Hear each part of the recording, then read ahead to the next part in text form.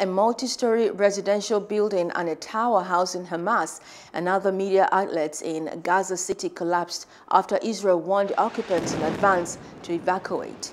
Another structure was heavily damaged in the airstrikes. The building is located in the busy shopping area of Gaza. Other airstrikes hit was Israel's military said were rocket launch sites, Hamas offices, and homes of Hamas leaders. Hostilities between Palestinian militants and the Israeli army intensified in the third day of fighting.